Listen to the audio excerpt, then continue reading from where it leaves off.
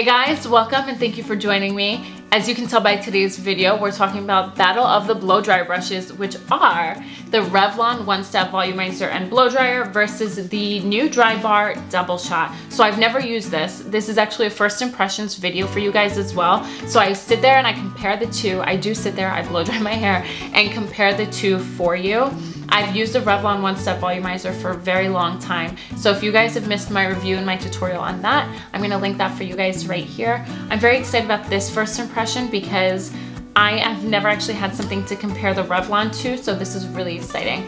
The difference between the two major differences are the price comparison along with the bristles and what they're made of. So the bristles on the Revlon One Step Volumizer is actually made of boar hair, which is what convinced me to try the new Drybar one. One of my clients doesn't use anything with boar hair, so I decided, you know what, let me do a comparison video and kind of test the two out.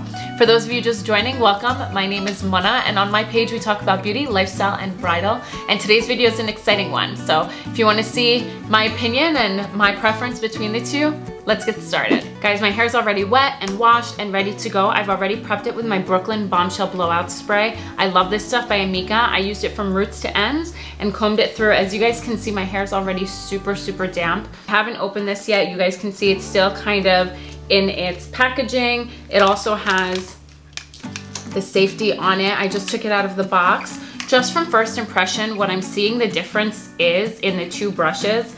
Don't mind the hair in this one. I just used this the other day. So this brush, the Revlon One Step Volumizer, it's much wider and it has more vents. So you can see the vents in this brush itself go from left to right. So they're horizontal vents and they go all the way through. This is more of an oval, very wide oval brush, whereas this one by the Drybar it has vertical vents going in. The bristles feel very similar. I can't tell the difference just yet. These are made with synthetic bristles. So the new Drybar brush comes with 3 settings as well. It comes with I don't even know how to read this, to be quite honest. Like the Revlon one actually says off, cool, low, high right on it, while this one just says off, has a snowflake, has a 1 fan setting and then a 3 fan setting. So there's no words, it's just pictures, but they both turn on the same way, where you get the twist at the bottom. This one's a little harder than this one. Okay, so besides that, they both have the comb feature, the comb and bristle feature, but the major difference is the size along with the direction of the vents. So I guess we'll see. I don't know what this does now. It doesn't do anything. So what I'm going to do in comparison is I'm going to take my hair and split it right down the middle and do one side with my Revlon and one side with my Drybar. And I'm going to let you guys know my honest opinion. This is going to be my first impression on the Drybar. I already know how the Revlon One Step works, but I'm going to compare the two and see if I notice any differences. Okay. Parted down the middle, I'm just going to tie this side up, clip it, tie it, whatever. My hair dries so fast, so it's already pretty dry. My ends are damp. I'm going to work myself from the bottom up.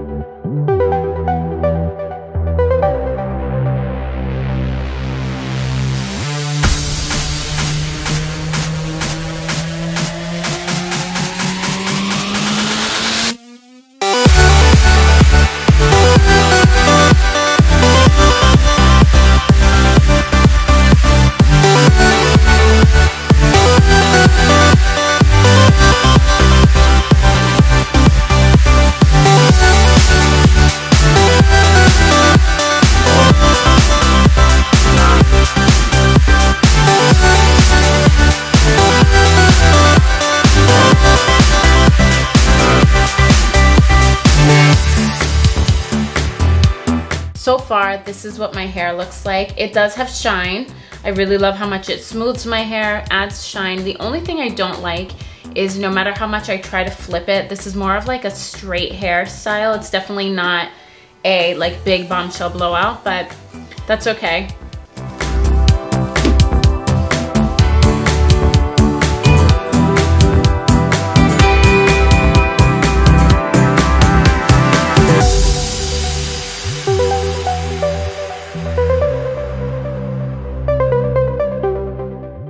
So you guys can see my one side is done now with my Revlon. I will say the only thing is, and I've said this in my other video, is that I just don't personally like how it feels like it pulls on your hair.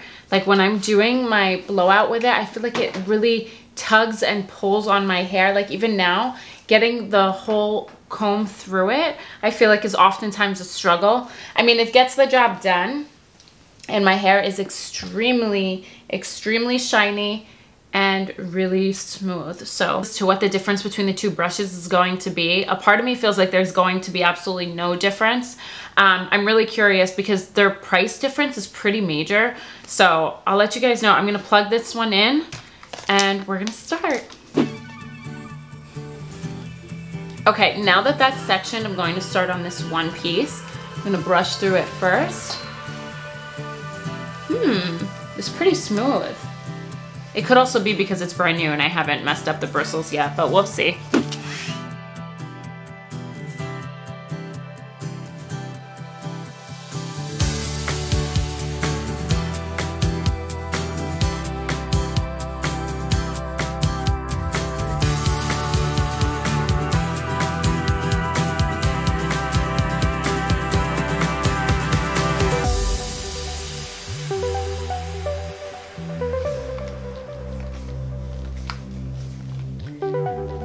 So far, I've noticed a few things. The head is much smaller, so you do get a flip. I am also noticing a lot of static that I didn't get with this side. Like, I didn't get the static feel that, you know? So far, that's what I'm noticing. My hair is still a little damp, which is interesting because the Revlon definitely dried my hair quicker. I will say I haven't noticed any hair pull out yet. So let's continue.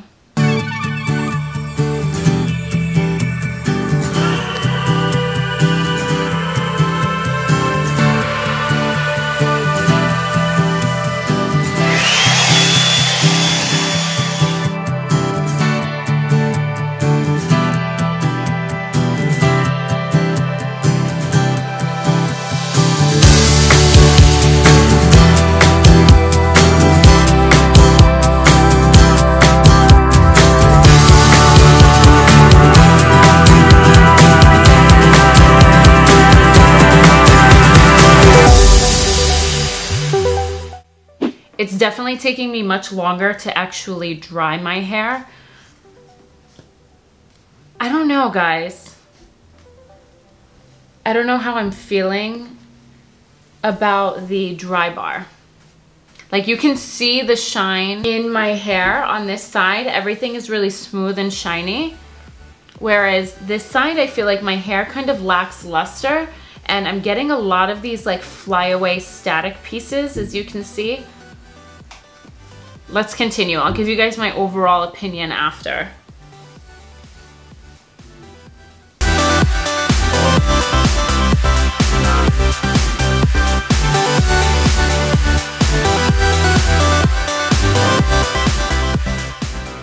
I will say one thing though. I definitely have a lot more volume on this side, I'm noticing. Like, this side feels very smooth and shiny, but it almost lacks life, you know what I mean? Like, my hair actually feels thicker and more voluminous on this side, although I am getting major static.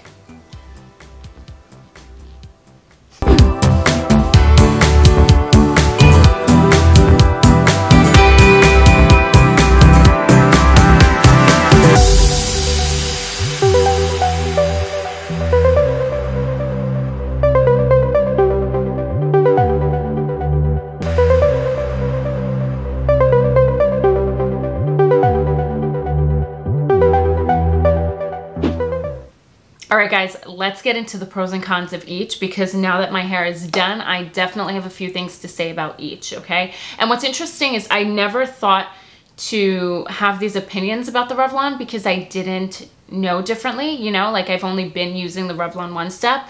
So I'm going to talk about the pros of each, and then I'm going to tell you guys the cons of each. So the pros that I find in the Revlon One Step Volumizer, the size is amazing. I feel like the size of the brush itself allows for quicker dry time and more surface area to be covered, so I don't have to go in with so many passes. I do also like the way this feels going through the hair. Like, I feel like the bristles on my hair are a lot more smooth and less rough. Like, for example, when I was going in with the Drybar one, I felt like I thought this pulled your hair. That I feel like is a little too aggressive on my head. Not that I'm tender-headed by any means. It could also be because the bristles are brand new and I haven't just broken it in. You know, I don't remember how my Revlon felt because I've been using it for so long. But I definitely do feel a difference in the pull and the tug. So I'm definitely gonna count my blessings. I don't feel like this pulls as much as I thought it did. This adds so much shine to the hair. Like, if I show you my hair right now, look at the body and the shine that you see instantly on this side. Whereas I feel like, although my hair naturally is shiny, I do take care of my hair, and I do use a lot of great conditioners on my hair, so you'll see the shine, but I definitely feel like this side lacks luster compared to this side. Correct me if I'm wrong. I can only really see what's in the mirror and the viewfinder, but like, this is the Revlon side. Look at that shine. That shine is just amazing. And then when you see the Drybar side, although it is shiny, I feel like it just lacks, like I said, that sealed luster, you know what I mean? With the Revlon, I'm going to say some of the cons. This gets so freaking hot. Like, this gets so incredibly hot that sometimes when I'm doing my own hair, it becomes really frustrating because I go to grab my hair and it feels like it's burning off. I know I can lower the fan setting, but I wish there was a lower fan setting that changed the, I wish it was a high fan and a lower heat, because I feel like the strength of the fan in this one is amazing, and that's what allows for my hair to dry much quicker. But I don't think the heat setting has to be this hot. I probably works great on super coarse and curly hair, which is probably why the heat setting is so hot.